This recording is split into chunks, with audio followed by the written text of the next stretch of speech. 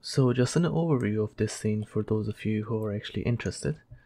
So what I have going on here is I just have a snowfall material which just uses a transparent background, and I have made a particle system with two different emitters using GPU sprites, and they're both going in different directions.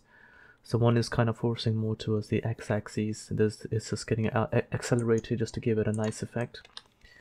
I'm using a combination of post-process volume, exponential height fog, and also some atmospheric fog to give it a nice look. The trees down here, the trees, I just made a quick one from Tree It. You can check the video out on my YouTube page for that as well. And then if I just play the scene, so what happens is I'm just using a sequencer to set up a basic scene where I just set up a few, I just combined a few animations together. And so our character runs up to a grave, a seemingly grave, and then he just falls down here, and then obviously the camera moves up. But this was just to give you guys an outlook on what the scene actually looks like and what the potential is here. So we will just move on and get on with it straight away.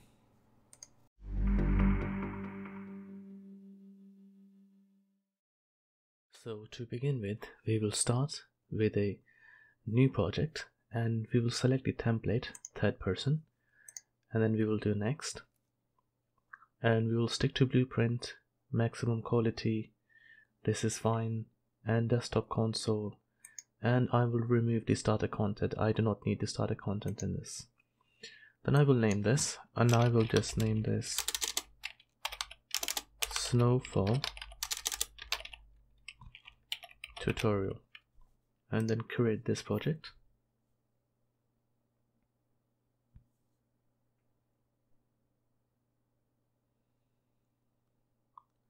Now the first thing we want to do in here is we will go to our content browser, and in here we will just make a new material. We will call this m_snow, and we will create, so right click and create a new particle system. We will call this p_snow.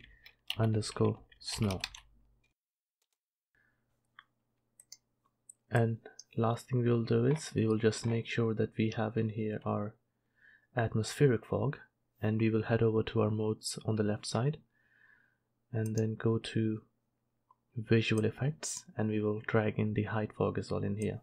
And if you can just drag and drop this just anywhere in our scene, and just select this and move it up. We will try and move it up right here under render. Now we are set up for the basics.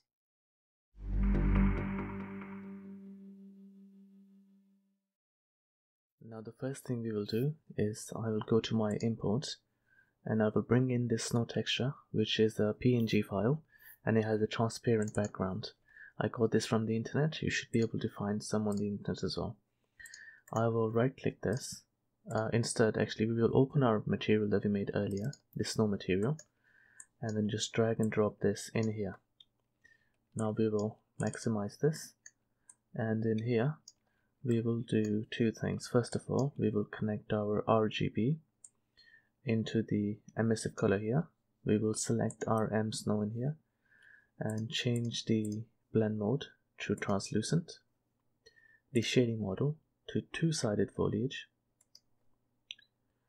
and lastly we will go ahead and select two-sided on here. Now we have our opacity down here, so I will change the preview mode to a plane so I can see what's going on, and we can connect our A, which is our alpha for the transparency, into the opacity here. And now we should have what looks like a snow texture, like a flake from both sides is two-sided. So we can go ahead and apply this, and then save, and let's close this.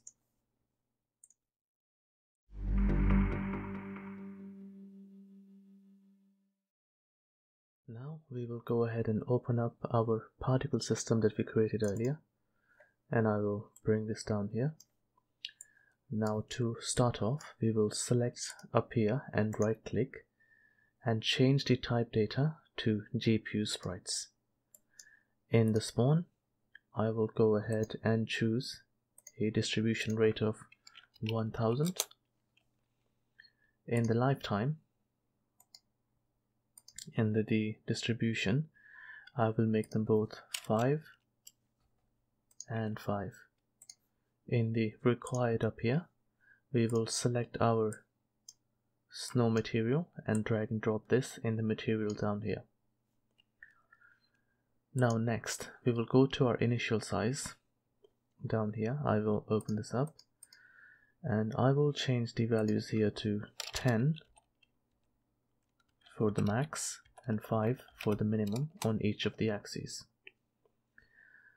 Next, we will go ahead and select the initial velocity and then the start velocity. I will set here values of 0, 0, and -100, -500 in the max, and -100 in the minimum. Then we'll choose 0 and 0 in the minimum. We will delete our color over life. We do not actually need this.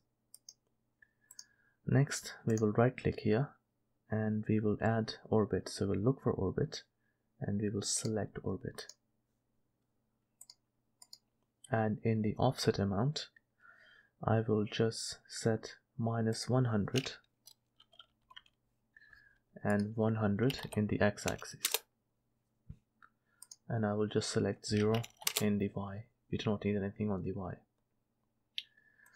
Now we will go ahead and look for location in here. So right click location, find initial location, and I will distribute this over values of 1000, 1000 and 1000, and then -1000, -1000 and -1000. Once this is set up, we will go ahead, right click and add acceleration and select constant acceleration. In this, if we open this up further, the only value I will change is the z-axis, and I will add here -100. That's all.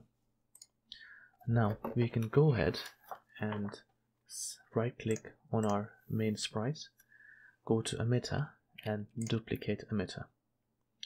Now in this we will only change two things. We will select the initial velocity and we will add in the max x and y 25, 25, and the minimum -25 and -25. And then in the constant acceleration, we will go ahead and choose a value of 200 in the x-axis. Now the snow starts going towards one side as well at the same time. Now we will save this and just do a quick check. So we will go ahead and drag our snow out here. And now as you can see, our snow is starting to look pretty decent and it looks fairly natural. Now this issue that we have here when we move our camera, it starts to clip. We will go back to our particle system, choose this arrow down here and set fixed bounds, and we can set the bounds here. Now if we go back and move around it, our snow stays visible regardless. Now we'll just click save.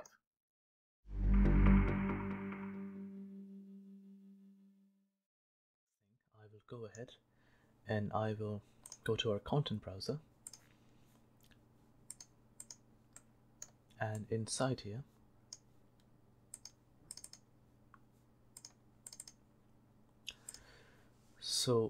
inside the blueprints, I will open level blueprint, and in here first thing we will drag in, we will select our particle snow system and right click, create a reference to this. From this we will drag off a node and say get actor location. Next thing we will do is we will just say get player character and then just get actor location. When we have these two, we will use event take. So I will call this every single take and we will say set actor location. If I uncheck context sensitive, it should be able to bring that up. Now the target for our set actor location is our snow, so if we'll move our snow around, and we need to get the location for the player's current position within the game. So we will use here something called interp. So we'll use vinterp2. We can turn on the context sensitive, I guess, afterwards.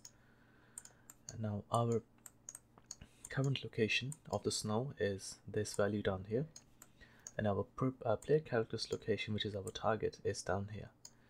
And in the delta time, we will just do say get game. We click the context sensitive, get game time in seconds. And the interp mode I will change to 5, so it moves to the player fairly quickly. The return value from this then goes into the new location that should be set for our player.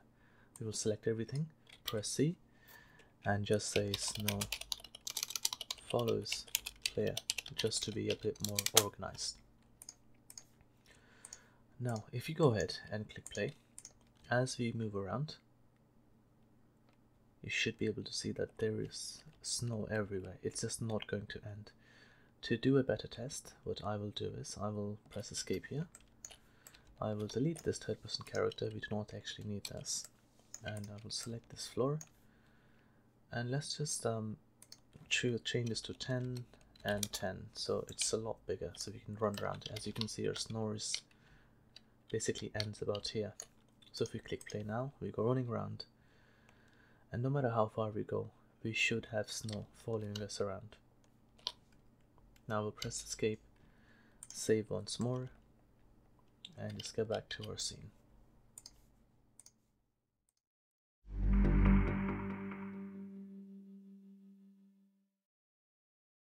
Now our next step is we will go ahead and adjust our scene to look quite decent, so it looks more like it should be snowing here. So first thing we'll do is we'll actually go ahead and select our atmospheric fog. Now I just have some values which I've been experimenting with, but this is all something you guys can play around with. So the sun multiplier I will turn up to 20.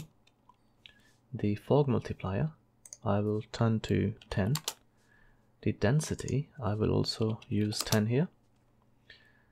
And then the offset I will use 0.5. And the start distance I will set to, let's say, about 100 or 200. 100 is a bit too close. Next we will select our exponential height fog, and in the fog density I will turn this up to 0.05. The fall off, let's just reduce it to 0.001. Let's just set the color to pure white, and I believe the next thing we can do here, I think this is fine for this. So we'll go ahead and select our light source. We'll make this movable first of all. In this light intensity I will use a value of 0.5. This can stay white, and then I think this should be fine for this. Lastly, we'll go ahead and find our post-process volume, scroll down. Down here I will use infinite,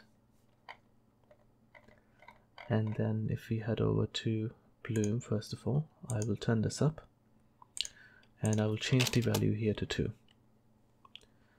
Next, what we can actually do is, if you wanted to, you could go here and choose dirt mask, and then let's see if we can find a texture in here.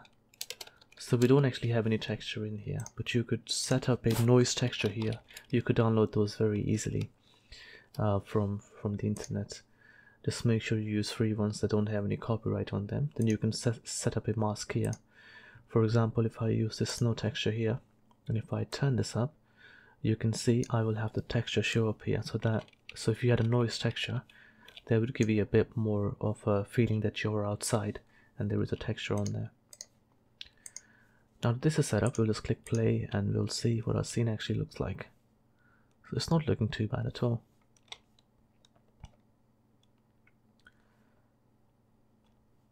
Yeah, so the snow is still following us around, but all these values are something you guys can adjust based on your scene, the time of day, and anything else that you need to work with.